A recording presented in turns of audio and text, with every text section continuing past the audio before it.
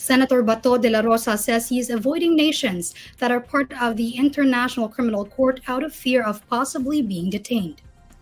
Dela Rosa, the first Philippine National Police chief of former President Rodrigo Duterte, says he remains unfazed by the recent developments in the ICC probe into the violent drug war of the former administration.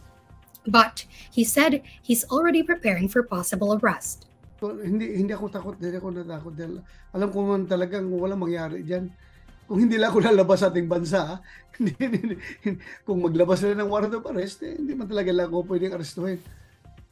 Yun lang, just in case, pupunta ako ng ibang bansa at hulihin ako doon, andyan na si Senator Tolentino to the rescue para mag-represent sa akin sa haharapin ko.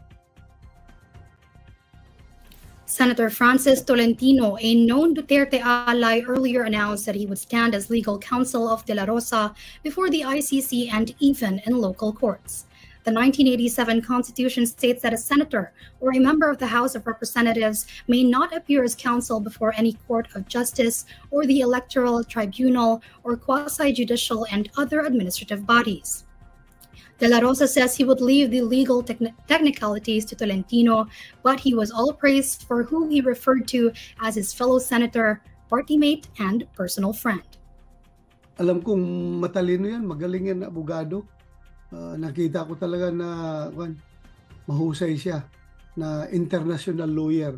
I'm very comfortable with him. Kilala ko siya from head to foot. Alam kong hindi niya ako pababayaan. He will fight with all his might just to defend me.